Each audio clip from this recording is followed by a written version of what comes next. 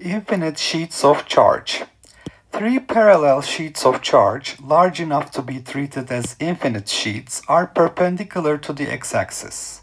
Sheet A has surface charge density sigma A equals 8 nanocoulombs per meter square. Sheet B is 4 centimeters to the right of sheet A and has surface charge density sigma B equals minus 4 nanocoulombs per meter square. Sheet C is 4 centimeters to the right of sheet B, so is 8 centimeters to the right of sheet A, and has surface charge density sigma C equals plus 6 nanocoulombs per meter square. And so I call this 4 centimeters 2D and 8 centimeters 4D. What are the magnitude and direction of the resultant electric field at a point that is midway between sheets B and C, or 2 centimeters D from each of these two sheets? So this is what we have here. Sheet A has plus 2 sigma, sheet B has minus sigma, and sheet C has plus 3 over 2 sigma. So this is 6 nanocoulombs, this is 4 nanocoulombs, this is 8 nanocoulombs, remember. And the distance between these sheets are equal, so that's 8 centimeters from sheet A, 4 centimeters from sheet B, and 2 centimeters from the sheet B and C. In midway we want to find the electric field. So sigma is 4 nanocoulombs per meter square, and the electric field at point P is what we would like to find. So this distance L is basically equal to 2D. So this distance is 2D, this distance is 2D, and this distance is D. All right. Now, we need to know the electric field due to an infinite sheet of charge, and there are two methods we can use. So first we will use the brute force method, and we will consider the electric field due to a disk with surface charge density sigma. So for a disk that has surface charge density sigma, at a point P along its central axis, a distance x from the center, we can find the electric field due to an infinitesimal charge dq. And what is dq? It is the surface charge density sigma multiplied by the area of that part, and the area of that part is going to be equal to r dr d theta. So sigma r dr d theta is the surface charge density. So remember, if this is r, this is dr. We have r d theta for this arc length here. So r d theta multiplied with dr gives us the area of this rectangular region. So that's going to be r dr d theta. Now, what is the electric field due to this part? So you can see that it's going to be radially outward like this, so it's pointing in this direction, which has an x component, y component, and z component. But if you consider symmetric charges that are basically that will have electric field components, y and z components that will be opposing this. So if I consider this one, for example, this will have a y component that will be canceling this one, and likewise in the z direction. So we will see that the only electric field component we need to consider is the x component, and the x components of these electric field vectors will add up and give us a final electric field pointing in plus I hat direction. The distance between this point, the infinitesimal charge dq, and point P is d, and point P is at its distance x from the center, and the charge element is at a distance r from the center. And since this disk is perpendicular to the x-axis, we see that d is the hypotenuse of this triangle, so d squared is equal to x squared plus r squared. Okay, so we see that d squared is equal to x squared plus r squared, Pythagorean theorem.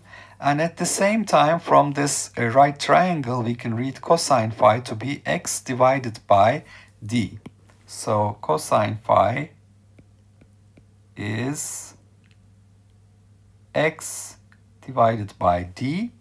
And the electric field due to this infinitesimal charge dEx is Coulomb's constant k dq divided by the distance squared, d squared, and then we have to take the x component, so it's cosine phi. So phi is this angle, so we take the x component by multiplying with cosine phi. So this is going to be equal to k dq divided by d squared. Cosine phi is x divided by d, and that's going to be equal to kx dq divided by x squared plus r squared to the power 3 over 2. Because d is square root of x squared plus r squared, we take its third power. All right. And now we need to integrate this dEx for all such charge elements on the disk. So we can calculate the electric field x component Ex by integrating over r, going from 0 to capital R, the radius of the disk. That's what I'm calling capital R here, you can see. And the angle should vary between 0 and 2 pi, so that I will cover all of the disk. So this is going to be equal to k sigma r dr d theta, so this is dq, multiplied with x divided by x squared plus r squared to the power 3 over 2. So this gives us the theta integral will give us a factor of 2 pi. Now we have 1 over 4 pi epsilon 0 here. So 1 over 4 pi epsilon 0, that's in this k, multiplied with the 2 pi from the theta integral will give us 1 over 2 epsilon 0. So we will see that this can be written as sigma divided by 2 epsilon 0. Now we continue the integration, integral from 0 to capital R, and we have the leftover part, sigma r, that's x r dr, x r dr, so sigma is outside now and k has been taken care of, divided by x squared plus r squared to the power 3 over 2. All right, and in order to perform this integral, I'm going to call x squared plus r squared u squared. All right, so with that, 2r dr becomes 2u du, and when r is equal to 0, u is equal to x. When r is equal to capital R, u is equal to x squared plus capital R squared to the power 1 over 2. All right, so let's continue with this integration. We can take x outside, sigma x over 2 epsilon 0, integral from r equals 0, which is u equals x, to r equals capital R, which means u is equal to x squared plus capital R squared square root. For r dr, we have u du, so these twos cancel. We can substitute here u du. And for x squared plus r squared equals u squared, we have at the bottom u cube. So this u makes this cube square, and we're left with the integral of du over u squared. That is 1 over minus 2 plus 1, which is minus 1. So minus sigma x over 2 epsilon 0 u to the power -1, that's the integral, and this will be evaluated between the limits of the integration x and x squared plus capital R square square root. All right, so if we perform this calculation, we find the electric field x component is sigma x divided by 2 epsilon 0. Now, instead of evaluating it at plus square root of x squared plus r squared first, because of this minus sign, I will change the order of the limits. So I will first evaluate it at x. So that gives me 1 over x minus evaluated at square root of x squared plus r squared 1 over x squared plus r squared square root. Okay. Now, if this is an infinite flat sheet, then we will have capital R much greater than x. That's the infinite. So I'm turning this finite disk to an infinite flat sheet by taking this radius to be infinitely large. So this is turning into an infinite flat sheet in that limit. And what happens is that in this limit for r much greater than x, you can see that this part is going to be negligibly small. So this part is going to 0, and I will be left with sigma x over 2 epsilon 0 multiplied with 1 over x. So I will find that electric field will be Ex is sigma divided by 2 epsilon 0. So that's the electric field due to an infinite flat sheet. So we have calculated it by considering a charged disk with uniform with surface charge density sigma, which is uniform, and we have taken the limit as capital R goes to infinity in order to convert this into an infinite flat sheet, and we have obtained sigma over 2 epsilon 0 as the electric field. Now we can use a second method, which is Gauss law.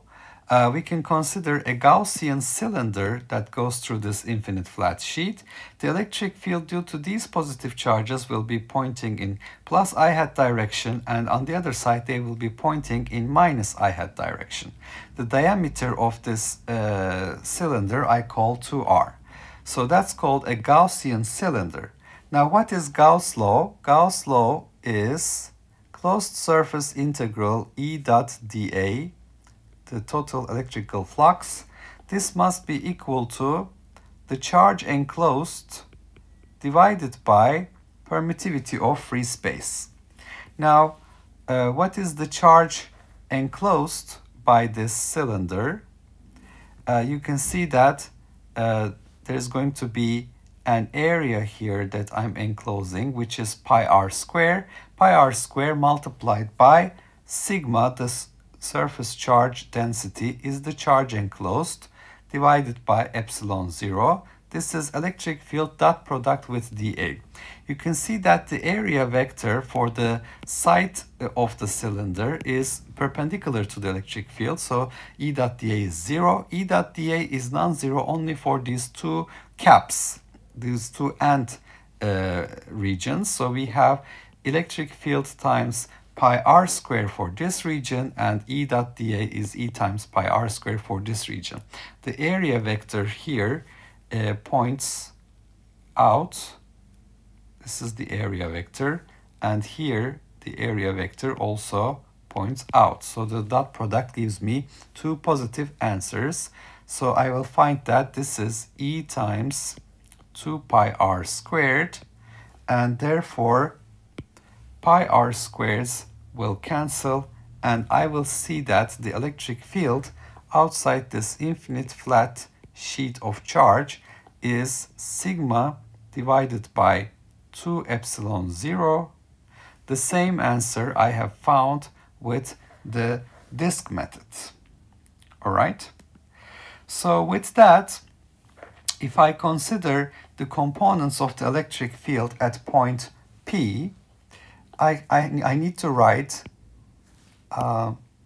so at point P, the electric field is due to the sheet A, EA, plus the electric field due to sheet B, plus the electric field due to sheet C. Now, what is the electric field due to sheet A? It is its surface charge density 2 sigma divided by 2 epsilon 0 in I hat direction. What is the electric field due to B? It is its charge density minus sigma divided by 2 epsilon 0 in I hat direction. And electric field due to C is also pointing in minus I hat direction because it's on the left of this one. So here the electric field is to the right, here the electric field is to the left, and due to this one it's also to the left. So it's going to be minus 3 over 2 sigma over 2 epsilon 0 in I hat direction. So that gives me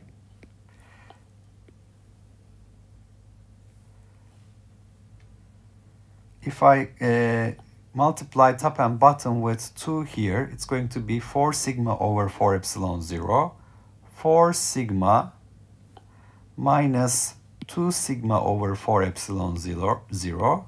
So it's going to be minus 2 sigma and then minus 3 sigma divided by 4 epsilon 0 in I hat direction. And that gives me an answer minus sigma over 4 epsilon 0 in I hat direction. So I find that the electric field at point P is the surface charge density sigma B, which is minus sigma, over 4 epsilon 0 in I hat direction. Now, if I substitute the numbers here, the electric field at point P is, the surface charge density is 4 nanocoulombs per meter square for B, you can see here. So we can substitute minus 4 10 to minus 9 converted to coulombs divided by 4 epsilon 0, or multiplied by and divided by pi, 4 pi epsilon 0 pi I hat. And this gives me minus pi, Coulomb's constant, 1 over 4 pi epsilon 0, 9 times 10 to 9 times 4 10 to minus 9 I hat. And I find my final answer, electric field at point P, minus 113 newtons per coulombs, or minus 113 I hat in newtons per coulombs. All right. So in this problem, we've looked at the electric field due to infinite flat sheets of charge. The sheet A has surface charge density 2 sigma, sheet B has minus sigma, sheet C has 3 over 2 sigma, where sigma is 4 nanocoulombs per meter square. The distance between the sheets are equal, 2d, 2d, 2d, and we want to know the electric field at point B, midway between B and C, at a distance d from sheet B or sheet C. So for that, we need to know the electric field due to an infinite sheet of charge.